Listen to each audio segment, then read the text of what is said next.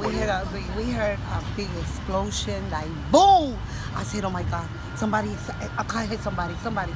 When I got out, the car was on top of in the corner of the house, and it started, like throwing fire under a little bit, a little bit. But then when I don't know, it just took the whole house and the side, and when the fire trucks came, then the house was burned already. I'm sorry? The house was burned when they came. The fire took right away the house. Like, it was crazy. It was scary, very scary, because I got my grandkids, my family on this side.